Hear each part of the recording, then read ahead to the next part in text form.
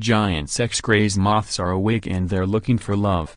England may have suffered from a midge problem in their World Cup win over Tunisia last night, but there's an insect infestation closer to home.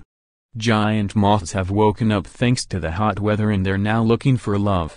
Several people have reported seeing large insects in their gardens and on their walls, which experts say is because they're awake and on the hunt for partners. One of them, the poplar hawk, can't eat or drink and exists only to have sex. Then die.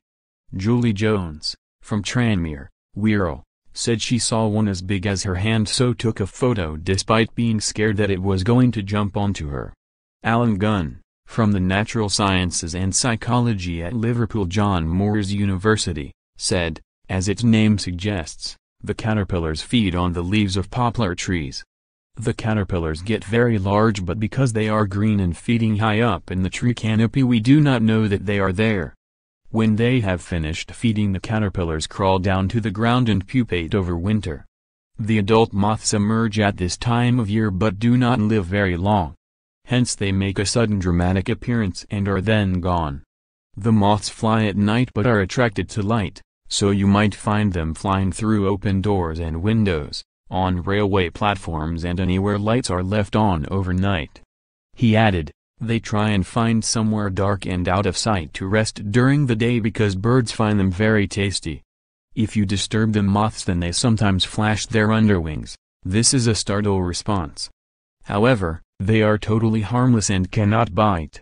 Indeed, they are unable to feed because their proboscis is non-functioning. So attempting to give them a treat of sugar water or putting them on a flower will not help them.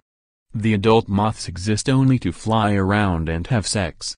After that, they die. It's a short life and you don't even get to eat and drink. Julie Jones and her daughter Maxine Walker spotted one of the moths resting on an air vent outside McDonald's in Rock Retail Park, Birkenhead.